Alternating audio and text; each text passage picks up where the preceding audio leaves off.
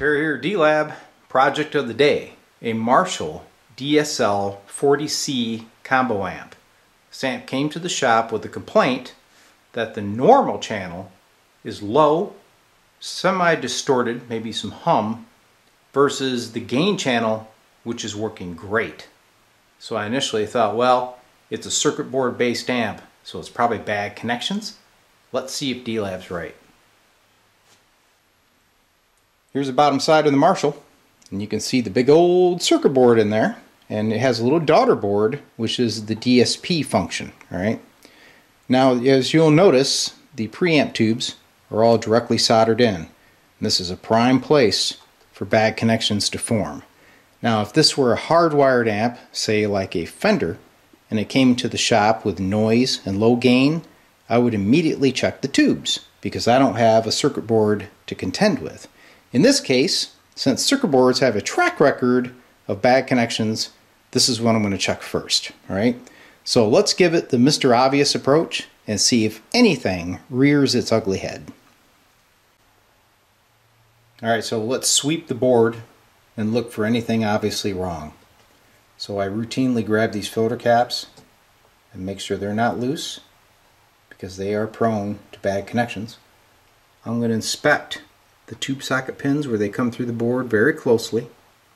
So working our way down, here's another thing I don't like about these type of amps. Look at these pots. Sorry guys, these are cheap, and if you accidentally hit them, these little tabs here will bend and you lose connection. They become intermittent. Terrible design. Sorry if Marshall guys. Alright, so keep on going our way down here, and now over here, this is the input jack. So we follow the cable and he comes up to the board right there. Now, what do we have right there? Do you see what I see? There's a broken screw on that mounting pad. And you may think, well, that's no big deal, right? Because you got all these other mounting pads.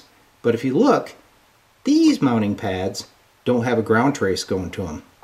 They're isolated. Whereas this one has a pad and a trace exiting that. So you know what? That's a ground, and I bet you it's for the preamp section.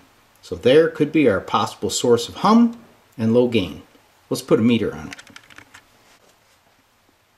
Alright, so take a look real close here, and you can see that the standoff, which is under the board, has a busted off screw in there, and there appears to be some corrosion. So my guess is this thing had some work on it at one time, somebody over tightened the screw, busted it off. Alright, so now let's take a look at the meteroid. Now my ohm meter is set at 200 ohms because we're looking for ground. So if I touch it right there, my meter's working. Right?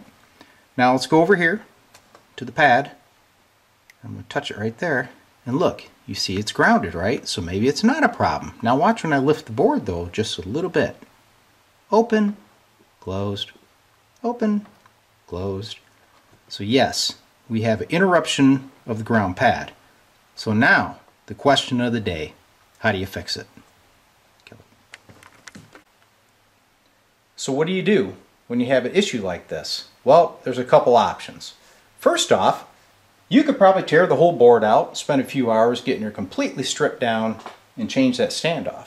Or maybe you could possibly drill it out and then take a tap and re-tap that hole and put in a new screw. Now if we get in here a little closer, I do plan on trying that first. I'm going to drill out the shaft, I'm going to tap it, and then put in a new screw to hold the board down. But on top of that, I'm going to add a ground runner from this trace to the chassis. So even if the screw were to become loose over time, you'll still have a good ground. Worst case scenario, you could take a pair of pliers underneath here and snap that standoff right off, slide a new one in, and put a screw in from the top. Really wouldn't be a big deal. But I would rather try the easiest approach first. So let's drill it, tap it, mount it, and put a ground runner.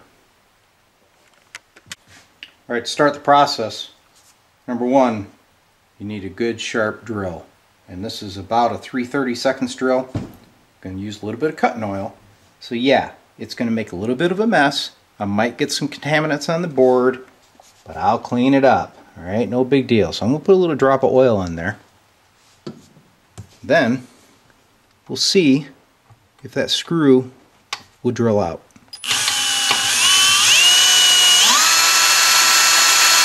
Kill it. I'll put a little more oil in it. It is drilling out the stud, so this is going to work. Just gotta have a steady hand.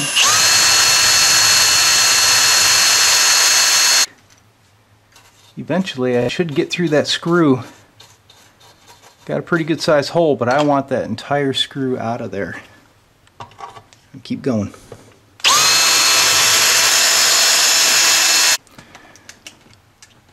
Alright, so success. I was able to drill out the old screw. I felt the drill go through. So now we're going to run a tap in there and put in a new screw. So here's my tap kit. And for the task, we're going to go with an 832 tap. Hopefully my T-handle will clear it, be able to get in there. It's going to be a little bit of a task, but it's doable. Kill it. Kill it. So the tap is going to fit just fine. Same thing. We'll put a little bit of cutting oil on it. And tap away. Alright, so my long T-handle was hitting the chassis, but at least I was able to get the tap started because I needed the higher torque. Now I've got this little itty bitty guy who can finish the job. So the best thing to do is keep these guys straight, keep pressure on it, use plenty of cutting oil. When we get done, we'll be able to pop that 832 screw in there, put a ground runner. This should be pretty much as good as new. Alright, so the hole is tapped. Now you can see it's full of contaminations, right? It's got chips in there, it's got oil in there, so I take a little bit of tuner wash. You better pull that camera back or you're going to have a face full of this, right? And spray in some tuner wash to clean that out. That'll make sure we have a fairly decent electrical bond with that screw. But remember, I'm going to add a ground runner. So I'll get the screw in, we're going to clean this mess up, put the ground on, and we'll test it. So I did contaminate my little camera lens with that tuner wash, but it came off luckily. So now we have the new screw with a lock washer. It's an 832. We're going to get him installed. And that lock washer will help to secure that. Nice and secure. Then I'm going to clean this ground pad here, and we're going to add a ground runner to the chassis. But first, let me clean up my mess. Alright, to clean up my mess, I usually just set the amps on their side and everything will fall down here into the corner. Then we'll get a vacuum cleaner in there. Clean that up. I always use an acid brush. These are cheap and disposable. Now there may be little flakes of metal left in this area of the preamp section, right? So that could be very bad. So let me show you a little trick. So if you're concerned that you have contamination on the board, some microscopic stuff that you can't see, get yourself some of this 100% isopropyl alcohol. I buy the GNC stuff. Get a rag under the board, wash it down. You're not going to hurt anything. Let the alcohol do the trick, and look, it washed out contaminants. Alright, so we have the screw in there, board's securely mounted, and what I'm going to do is add a little ground runner. I'm going to use this bare wire. We're going to get right on this pad where it's tinned, and it's going to go down here to the chassis, and I'll solder that direct. Now here's the problem. You can't solder to this metal the way it is. It's got some kind of a goofy coating on there. Solder will not stick to it. So I'm going to take a Dremel tool, I'm going to rough up a small area, then we'll take the old Snozeramus Unger with a cracked element that still works after about 50 years, and we'll solder that lead on.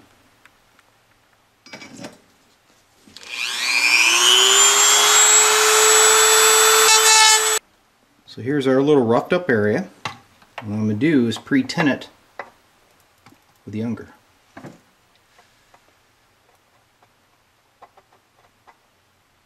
So now I got a nice tin blob, which is guaranteed to make good connection with that lead.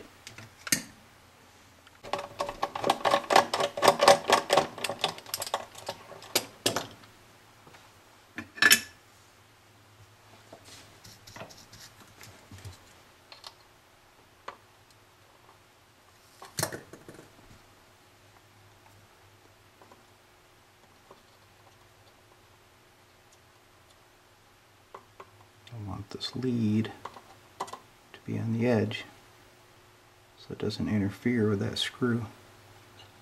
I'm going to bend him down, right down there. Go back to the unger. Put a little more solder in there. Slipped a little bit. I'll grab my long nose. I mean, it's got a good connection, but I'd rather have it centered up if I can. Oh, yeah, it's lovely. So there it is. We've got a secure ground now. So even if that screw comes loose, the hum and noise problem should not be able to come back. Now it's time to test it out. Alright, the plot thickens. I was ready to test the amp. Then I got the bright idea, take the magnifying glass and look for maybe contamination before I fired it up. I did find a little bit, cleaned it up. You didn't get to see that. But I spotted some other stuff. So if you look down here, you see R2 and R1. Take a look at that solder connection right there. And this guy doesn't look like he's got much solder at all. But he's secure. But here's the real violator. Go over here to this board. See that resistor right there? Look at that connection. There's no solder, and I can actually move that lead around in the hole. So, I'm gonna have to solder this up first. That may have been a prime contributor to the problem with the amp. About me, okay. Let me get this connector out of my way because I really don't want to melt it down during this. All right, get down in there.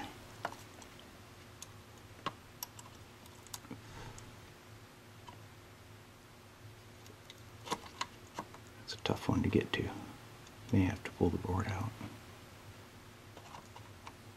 Come on. Got it. Alright. I need to get to these other two.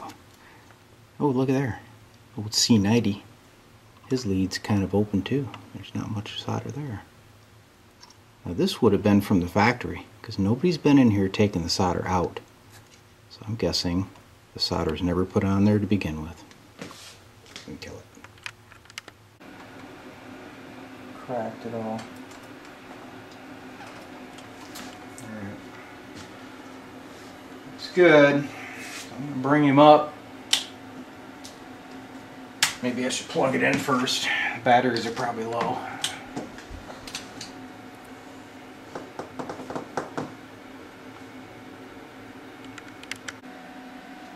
Alright, so here we are. This is the normal channel. Before, I couldn't get any gain out of it. Now we got gain. Not too impressed with the looks of the sine wave. Alright, now let's take a look at the gain channel. There's the gain channel. Of course, that's going to have a lot more output. Okay. But the normal channel is now working. So the next thing to investigate is why is this signal here look so crappy? Look at that. It's terrible. I'm thinking one of the output tubes is either weak or almost dead. So a little more investigating to do. So guess what? We got a bad 12AX7, and it just happens to be the inverter tube. Look at there, 25% emissions on that side, 16% on that side. This thing's deader than a doornail. Let's change it out. Alright, we changed out the bad inverter tube. Now, let's take a look at the channels again. I'm on channel A, the normal channel. Go over here to the scope. You can see the sine wave looks a little bit better. There is a little bit of distortion on the upper half of the sine wave. Go over here to the gain channel. Same deal on the gain channel. That could be a lot of things. I'll have to go in there and investigate that a little bit further. The other thing I noticed is that if you look at this board, there's been a lot of capacitors changed. So I need to take a look at those connections and make sure all that was done correctly. But all in all, it appears as though the Marshall is operational. Okay. So as you can see, the input channels on the amp are working now. The normal channel and the gain channel both have adequate gain for this amp to run. However, I did show you that distortion in the sine wave. It didn't quite look right? So then I got looking at the scope, and I'm just looking at the output to the speaker. There is a slight amount of buzz in the speaker when you're playing the amp, and look, there it is. So I thought, you know, that kind of has the same pattern as the top of that sine wave did. Alright, so maybe it's these output tubes. When I was testing the output tubes, one of them showed gas and the other one didn't. So one of these tubes could be hurt. So let's do the old tap test. Right? So here's one on the right. Tap on that. Look at the scope. Nothing. How about this one?